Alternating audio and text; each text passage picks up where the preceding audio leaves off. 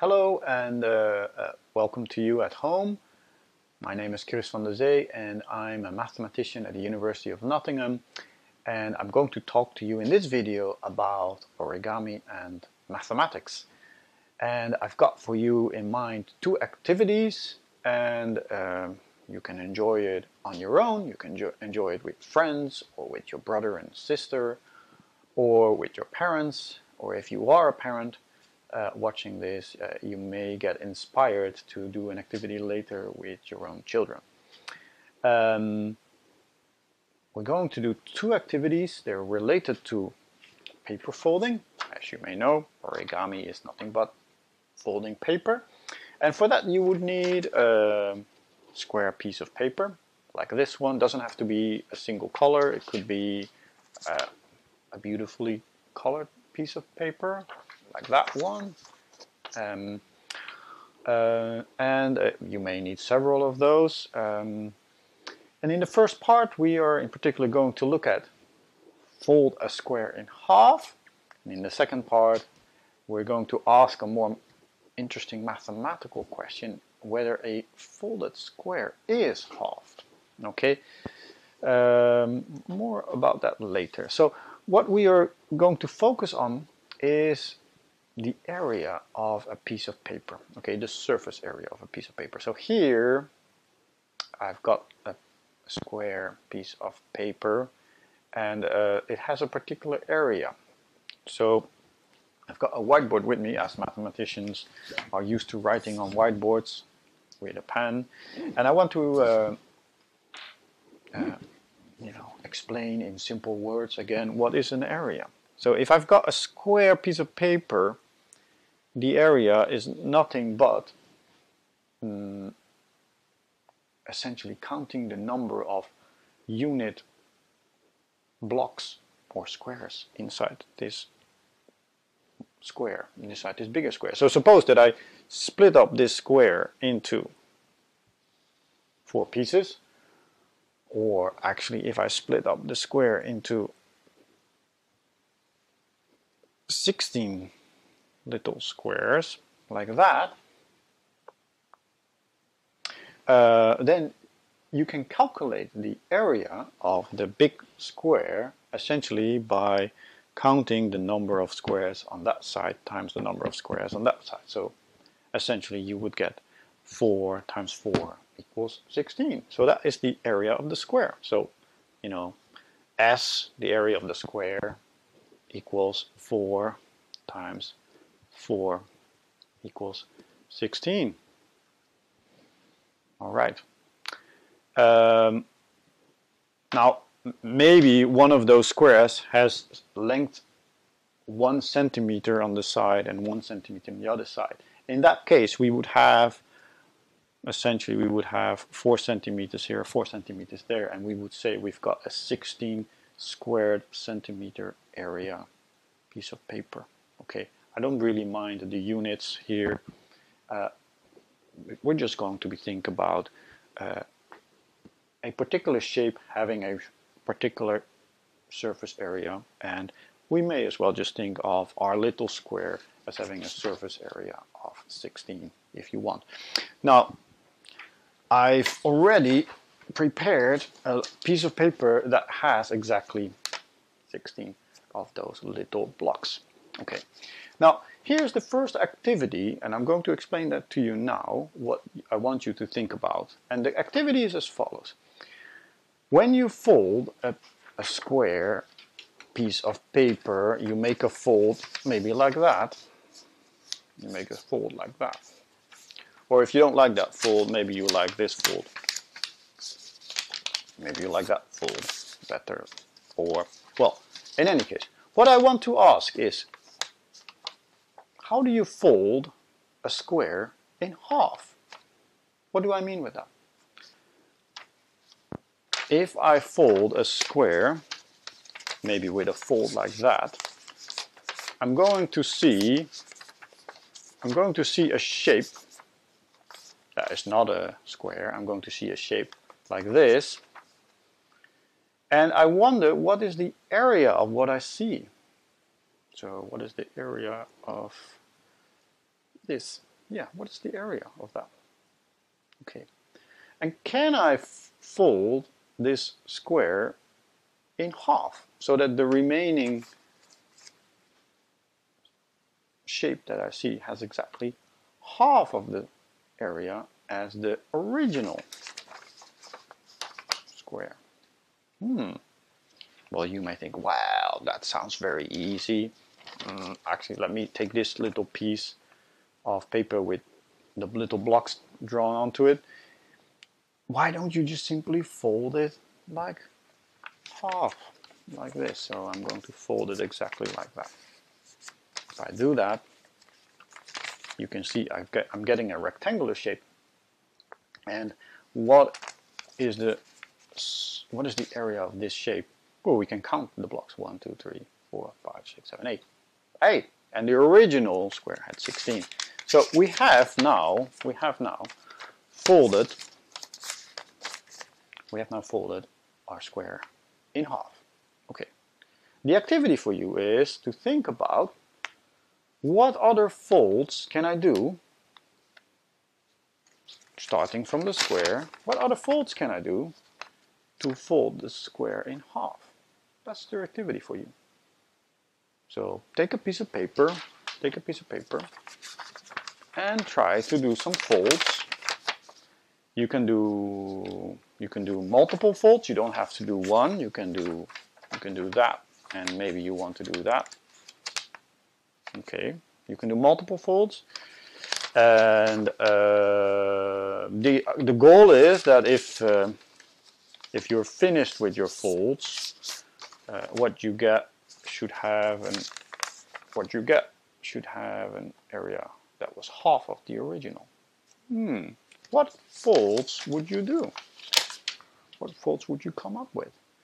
So you could pause the video now and try it out, or you could simply just continue watching the things that I will come up with. So, if you start off from this one, you may think, well, if I do it like that, I get half. It's not an interesting fold. Maybe I'll try a different fold. What fold would I try? Well, how about if I fold exactly on a line like that?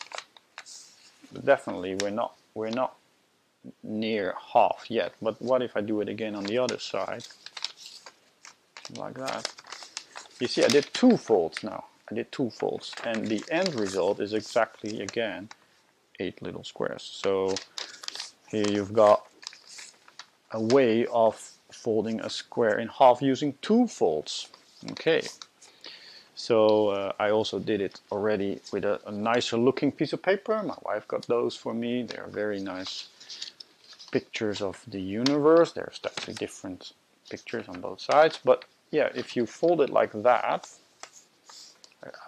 you get half the square. And this is also known as a cabinet fold, for maybe obvious reasons to you. It looks like a cabinet, perhaps, to you.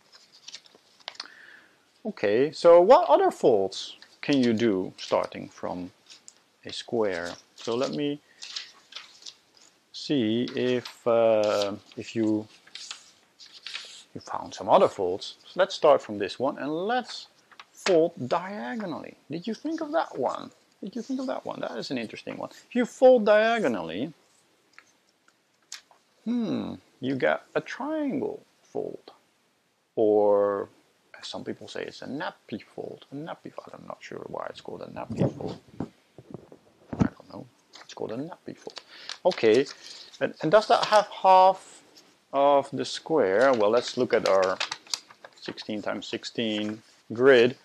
Let me do it here quickly, like that. How many squares do you count? 1, 2, 3, 4, 5, 6. And then we've got a number of half squares. 2 halves, 3 halves, 4 halves. So 6 plus 4 halves is 8. So that's again half of 16, what we started off with. So if you thought of that fold diagonally. Well done. Maybe you thought of even something more complicated. Maybe you thought of one of the most beautiful folds to get half, which is starting from that and folding to the center, each of the corners to the center. This is known as the square fold. And you get a little square. You started off with a large square, you get a little square, and that's exactly half of what you started off with. How do you know? Well, we could just try it here. You know, do it with this little thing and count the little squares. You see we've got a lot of half ones, but okay, you can try that. Now as for some really interesting folds. Let's try to half the square with 3 folds. Okay. Now here's an interesting one. So start with a cabinet fold, but only one. Okay. Essentially what you do by doing that is you're getting rid of 4 of the little squares, right? So now we're left with that. And now let's do the square fold by putting this into the center, putting that into the center. Then you've got this little polygon, this nicely looking polygon, which is known as a house roof fold, for obvious reasons perhaps. And the area is halved. Why is the area halved? Well, this little cabinet fold made sure that the bottom half was halved, and these 2 roof folds made sure that the top half was halved. So if you halve that part and you halve that part, the result is again half of what you started off with. Wow. Very, very interesting. Now for one of the most elegant ones. Look at that. Look at that. This is known as the parallelogram. If you figured out this one, congratulations to you. This is a really interesting fold. Let me show you where we got it from. So if I unfold it, you get your square again. So how did I get to this parallelogram shape? That is exactly half of what I started off with. Okay, so here's what you need to do. You basically, if you first do a rectangular fold all over, and then you unfold it, you basically get the midpoints on the sides. And then what you do is you take the midpoint there, and you take that corner point, and you fold along that line. You fold along that line. Okay, you see that? You fold along that line. And by doing that, you see that the top rectangle actually gets halved. Because, well, if you're just looking at the top rectangle, you get like a triangle. If you just see the top part, you get a triangle that has half the area of what you started off with. Now if you do that at the bottom as well, then the bottom triangle, I don't know if that makes sense, but that bottom triangle is also half what you started off with. So again, you do 2 halves and you make sure that both halves are folded in half, and then the end result is a beautiful shape that has exactly half of the square that you started off with. Okay, I'm curious to know if you were able to figure out other folds that, you know, halved the square, and maybe you started off with a little square, and maybe you tried to do something like this. Then you get an interesting shape. It's a little small. It's almost like a crown. And maybe you thought about this shape. Maybe you thought about this shape and you thought, is this folded square halved? So that's our second question that we are actually run into now. So now we're thinking about this maybe more mathematically. If I fold this shape, if I fold this, and I get a shape like that, is this shape that we see, is that half of what I started off with? And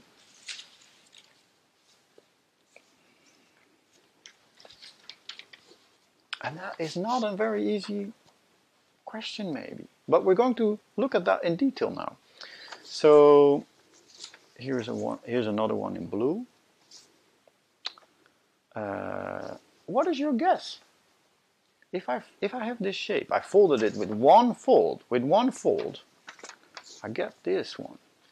Do you think this area you see, do you think it is half of what we had before? Or do you think it's less than a half? Or do you think it's more than a half? Maybe you've got a good guess. Maybe you're quite uncertain. But one thing that mathematicians do is try to remove uncertainty and try to use certain properties to obtain a result.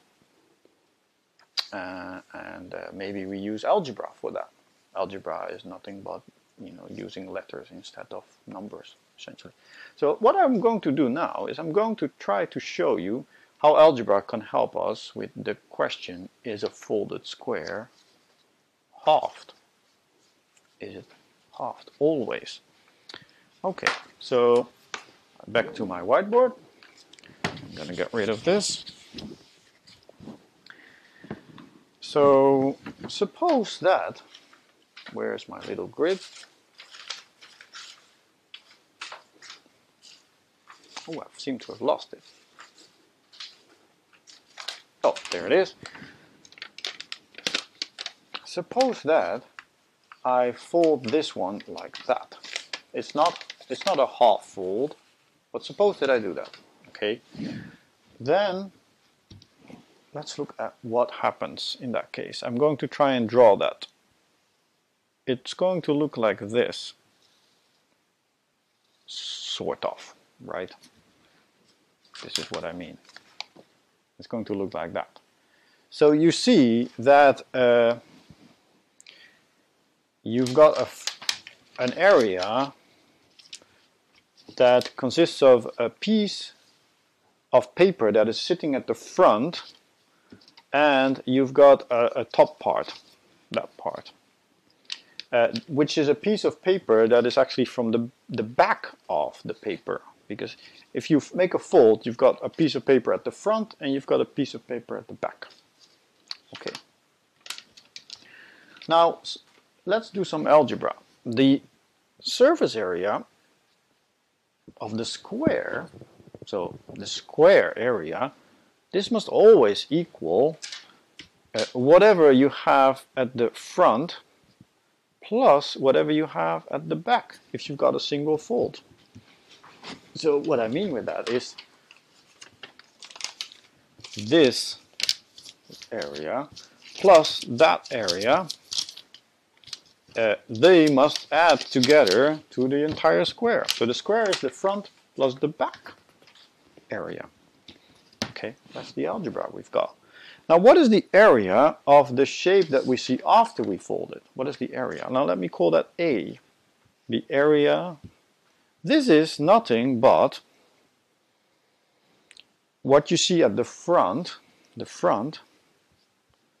plus, well, not everything from the back. We only see the top bit of the back. So let me call that the extra bit. So the area is F plus the extra bit. So we just used algebra to write down formulas for the square area and the area of the folded piece of paper. And in this case, we can simply put numbers to it, because we can see that the front has 4, so the front simply has 4, and the extra bit, which is the bit at the top, if I turn it around, which is only the top 8 squares, right, that extra bit, so that's 8, so that means that the area of the shape you see after you folded it is 12. So 12 is 4 plus 8. Alright. That formula is obviously true. It's the front, which is 4, plus the back. The entire back is 12, so 4 plus 12 is 16, and we know that that's true. Okay, now these formulas that I just wrote down, they are true for any fold that I make, any single fold. So it's also true for this particular shape, right? You've got a front part, you've got a back part. Together they must add up to the entire square. The area you see from the shape has a front part and the extra bits. The extra bits that you can see from the back. So here's one bit and here's another bit. And I've got a little piece of paper to illustrate that slightly better. Here's a piece of paper that has 2 colors. Okay, so if I fold it like this, you can clearly see now the shape you see has a front bit and the extra bits in blue, and that together forms the area. All right. Now the major question is, the area you see A, is that half of the square? Let's try to approach that mathematically. So what mathematicians sometimes do is they just look at all possibilities that may present itself when you do a fold. Okay, so let me remove this shape and let's just try to draw the shape that we have, which is this one. You try to draw that shape. Actually, let me just do it like this. I'm going to try and do it like this. I'm going to keep it like that, and I'm just going to outline it like that. Whoop. Whoop. This is an interesting polygon. How many sides does this polygon have? Shoop. And like that. 1, 2, 3, 4, 5, 6, 7, 8, 9 sides. This is a 9-sided polygon. And if we now try to draw the front from this shape, maybe I'll use a different color. This one, try to draw the front. We see that it's actually here. It's this part. This part is the front of the shape. And the extra bits, the blue bits here, the extra bits, they are here. That's the extra bits. Like that. Okay. Now, as I was trying to say, so for this general fold, mathematicians like to maybe think of all the possibilities that present itself. So it could be that case 1, it could be that the front area is larger than 1/2 times the square area. Okay. It could also be, number 2, that the front area equals 1/2 times the square area. And the third possibility is that the front area is less than 1/2 times the square area. Those are 3 possibilities that may happen. And let's consider all 3. Okay, so first case. So if the front area is larger than 1/2 times the square, right? If the front is larger than 1/2 times the square, then what is the total area of what we see? Well, the total area, this is F plus E, so this is the front plus the extra bits. But since the front is larger than 1/2 times s, we can simply add to this inequality on number 1, we can simply add e on the left and e on the right. So if I add e on the left, I get f plus e larger than 1/2 times s plus e. F plus e is larger, let me do it here, larger than 1/2 times s plus e. Like that.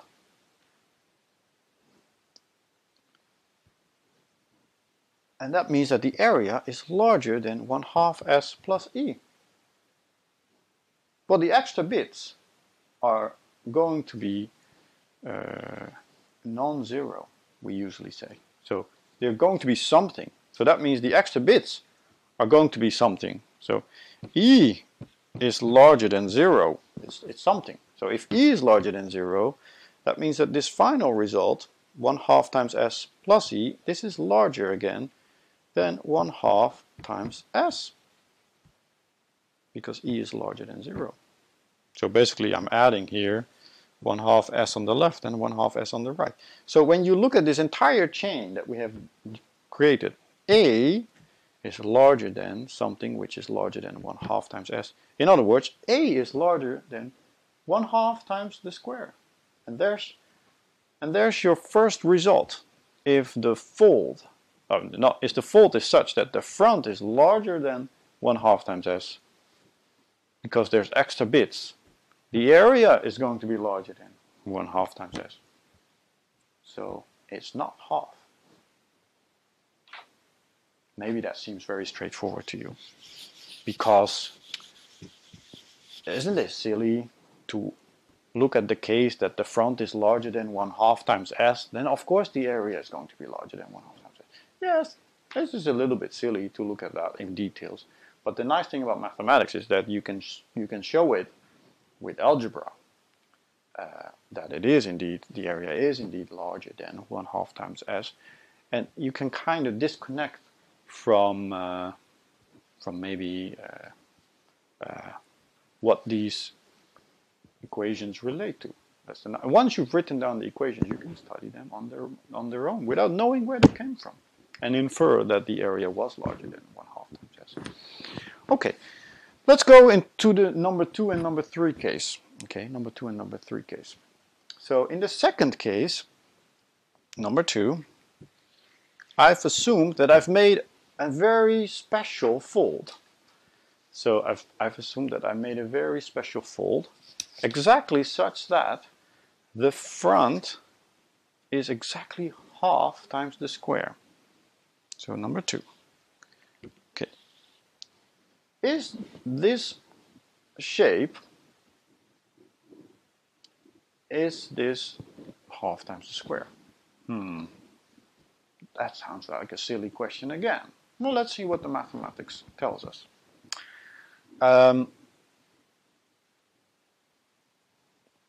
Let's look into that first equation. The square equals the front plus the back. We know that that's true. So if the square equals the front plus the back, and the front equals 1/2 times s, what do we get? The square equals 1/2 times s plus the back. I just used this result in there. And if the square equals 1/2 times s plus back, then from that we find that the back must be 1/2 times s.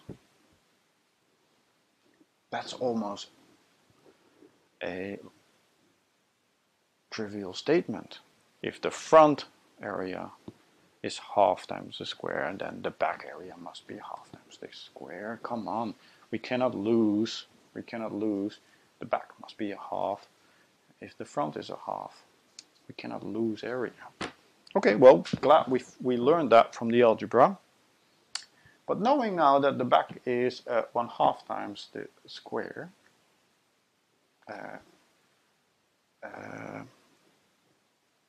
let's go back to the second equation where we are wondering about what is A. Well, A is F plus E. But if F is 1/2 times S, 1/2 times S, and we add a bit of extra bit, well, the extra bit is always larger than 0. So if I add 1/2 times S to an extra bit, we will always be larger than 1/2 times S. In other words, we have exactly the same result as we had for the first situation. The area is larger than 1/2 times the square. Okay, so again, we have a result that seems so natural that we wonder why we did the mathematics for that. So if the area is exactly 1/2 times the square and I have extra bits, of course then the total, if the front is 1/2 times the square, of course the total area is going to be larger than 1/2 times the square. Okay, so here's the most interesting bit then. It's number 3. So what happens if the front area is less than 1/2 times S? So which is kind of a situation like this one. Do you see the front is looking maybe less than 1/2 times the area? Okay, so in that case, let's go to the first equation. Okay, so we've got that S equals the front plus the back, and we know that the front is less than 1/2 plus S. So if we add the back on the left side, we have to add it on the right side, so we get this inequality, 1/2 times S plus the back. So it says that the square area is less than 1/2 of the square plus the back. So if S is less than 1/2 S plus back, then the back must be, from that we learn that the backward area must be larger than 1/2 S, right? So if this is true, we learn from that that the backwards part must be larger than 1/2 S. So what I mean with that is if you start off with this shape and the front area happens to be less than 1/2 of the square, then it must be true from this what we just showed that the back side must be larger than 1/2 times S. So, and in that case, right, in that case, if the back side is larger than 1/2 times S, actually, by flipping this around and making the back the front, of course the shape has the same area no matter if you look at it from the front or the back. So, but if you look at it now with the back in front and knowing the back is larger than 1/2 times S, we end up in the first case, but looking at from the back. And we already knew that in that case, if that happens, that the area of the folded square is larger than 1/2 again. So from this, by mirroring or by flipping, I should say by flipping the shape,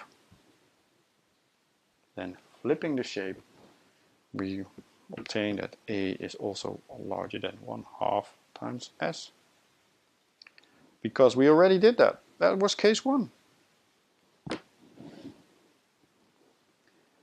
So